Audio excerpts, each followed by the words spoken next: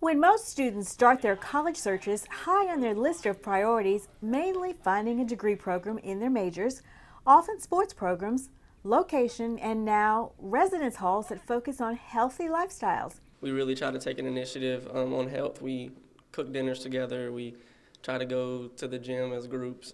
We have exercise programs, yoga classes, self-guided hypnosis. The University of South Carolina introduced its Healthy Carolina Living Learning Residence Hall concept last year at Columbia Hall. It's contained to the 6th floor where about 48 students, freshmen and returning students, live in harmony with the single goal to promote academic success and live healthfully. It really emphasized healthy mind, body, and spirit, and not just the physical aspect, but everything, staying cool under stress, and I thought that was huge, especially transitioning from high school. Another initiative that's feeding the desire of faculty, staff, and students to get healthy is the Campus Farmers Market.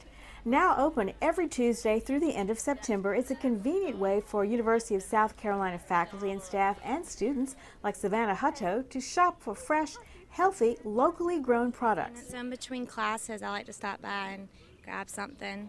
If I had time, I'd take more back to my dorm. I think it's an awesome idea because I love, I have apples and oranges in my room right now, and I could just come right here and buy them, and I think that's really great. The Horseshoe is a great place to hang out with friends or come and have a picnic.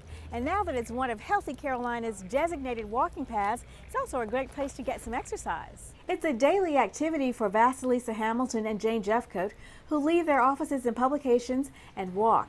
They say it's one of the simplest things they do to improve their health. My office is right next to the Horseshoe, so it's really convenient. It's a nice way to get out and get a nice mental break, breath of fresh air, and I know it's really good for my overall health and well-being. I think it's a great idea because it's such a pretty area to walk, and that way I don't have to think about where I'm going to walk. When it comes to health and wellness, the Healthy Carolina initiative is creating a path, making it more than a state of mind, body, and spirit. It's also an adventure for all who want to walk, run, or eat their way to fitness. From the University of South Carolina, I'm Frenchie Brewer.